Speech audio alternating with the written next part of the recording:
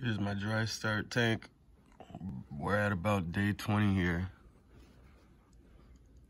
Everything's looking good, nothing's too crazy.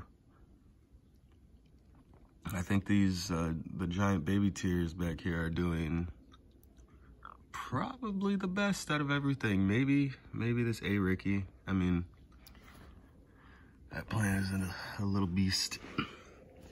Here's my hydro compacta. A little Rotala indica, my bad. Moss growing off the driftwood, that little leaf up top.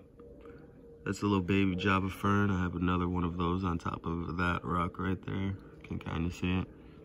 More moss growing up there.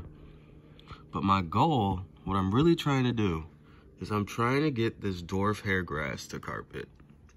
And it is not. It might be growing, I'm not too sure. It's only day 20, so I'm trying to be patient with it.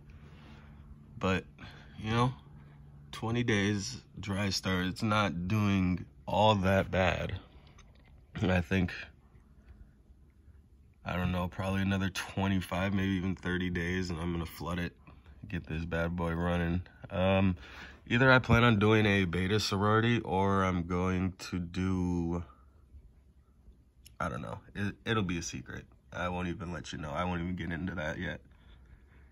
But yeah, I mean, 20 days, not bad at all. If you have any questions, feel free to comment, subscribe if you want to join along this journey. Like the video if you found anything useful. I probably didn't say a whole lot. I could help you out. It's kind of just getting a feel for things here. But let me know, guys. I'm out.